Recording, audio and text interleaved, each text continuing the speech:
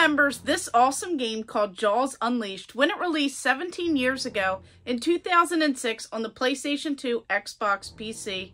And who just remembers this awesome concept of a game?